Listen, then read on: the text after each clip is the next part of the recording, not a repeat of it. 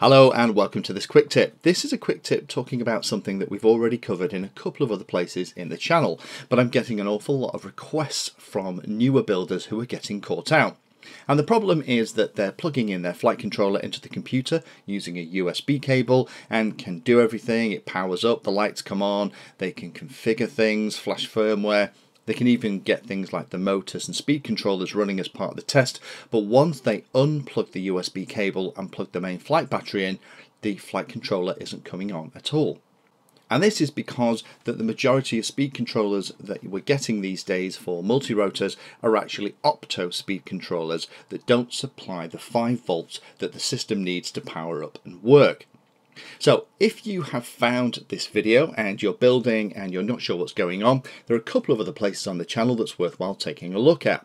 The first is the Introduction to Remote Control series. That has a lot of the very basic information in series that you can watch to learn about the very basic 101 pieces for radio control.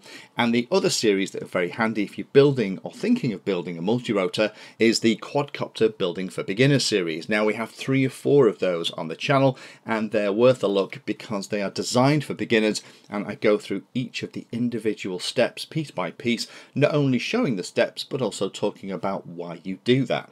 And in those 2 places we absolutely talk about this problem, but it's worthwhile me making this little video specifically about it because so many subscribers and viewers have been asking about how to get out this problem.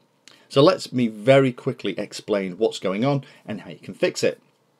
So when multi-rotors first started to catch on big time, the speed controllers that we were all using had an inbuilt battery eliminator circuit.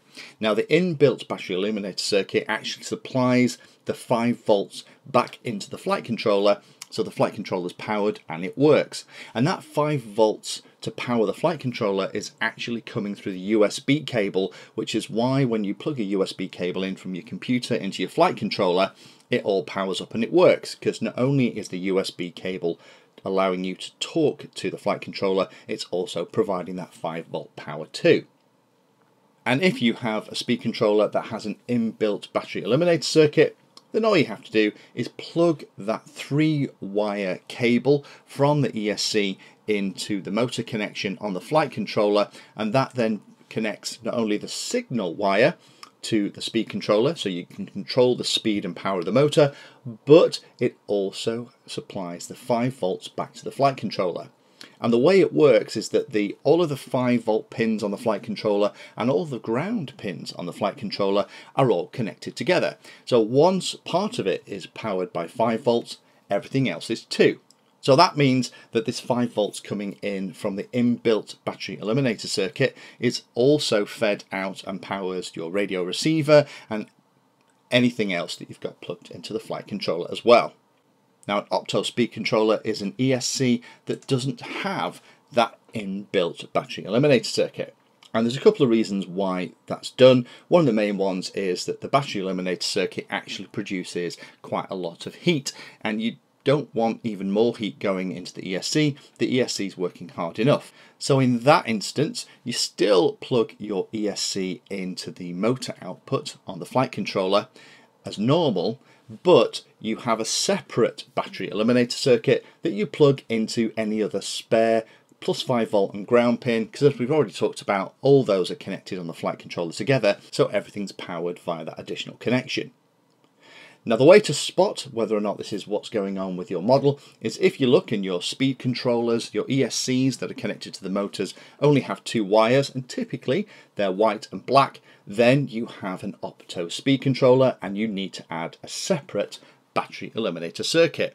Now the good news is most power distribution boards these days, and the power distribution board is typically the part of the model where it's connected to the battery, and that's also where the power connections from the ESC is connected to as well.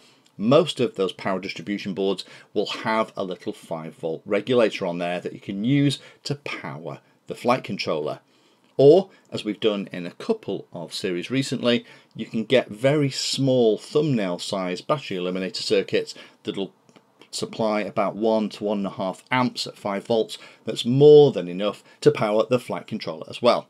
And all you need to do is connect the power side of the little battery eliminator circuit to a spare positive and negative battery terminal on your power distribution board, and then, just as we talked about in this diagram, you connect 5-volt output from the battery eliminator circuit onto any spare 5-volt and ground pin on the flight controller.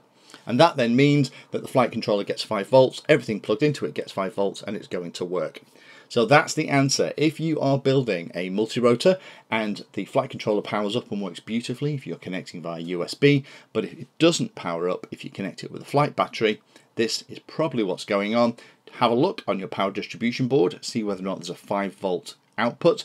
If there is, connect that onto your flight controller. If it doesn't have one, then just get yourself one of the little battery eliminator circuits, wire that in, and get it all working that way.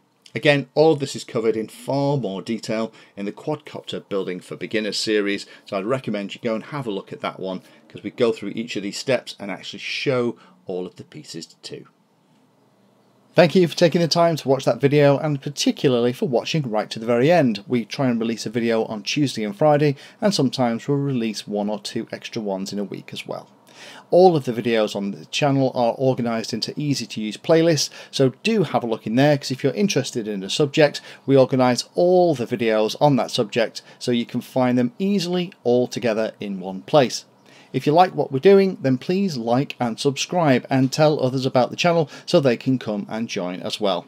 We're available in all of the usual social media places, particularly in places like Instagram, Twitter, and we also share all of our 3D designs on Thingiverse.